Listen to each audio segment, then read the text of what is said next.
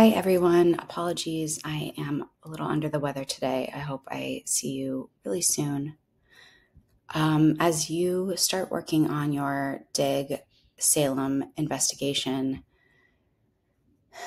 just keep in mind that this is the question we're answering as we read these texts and we answer analysis questions about these texts. So we're thinking about what caused the Salem witch crisis of 1692. What caused these trials to happen? And then in your final write-up, you want to use at least one piece of evidence from all four of the texts that we're going to read. As you read, what evidence can you draw upon to put into your final write-up? So you'll also see before you answer that final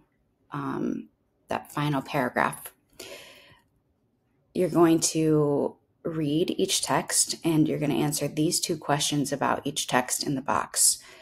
I recommend reading and then answering these. Reading and then answering these. So when it says, what is it? What kind of text is this?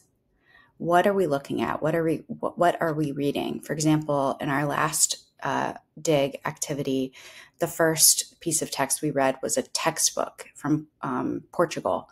That's the type of text, the type of evidence in this case that we are using.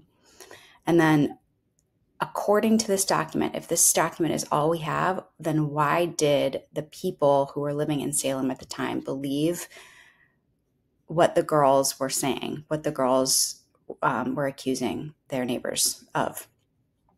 According to that document specifically. Try not to rely on your background knowledge. Relying on your background knowledge in parallel with what the text says is okay, but just really keeping it focused on the document. Okay, so last thing, when you're reading, remember, we're always paying attention to the source, and then we really want to deconstruct the source. Where is this coming from? What do we know about that person? So for instance, in A, Cotton Mather, well, we know he was an influential leader of the Puritans, who were a religious group in Massachusetts colony. What does it mean when it says words like influential next to his title? When was something published? When was it written? What does that mean for its reliability? What does it mean in terms of why the people of Salem would have believed the girls? So just pay close attention to the context that's in italics. And then if there's a source listed, you want to keep those in parallel. Okay, I think that's all. Hope you have a great day. Thanks for staying in your seats. Thanks for working on this quietly, and I will see you soon.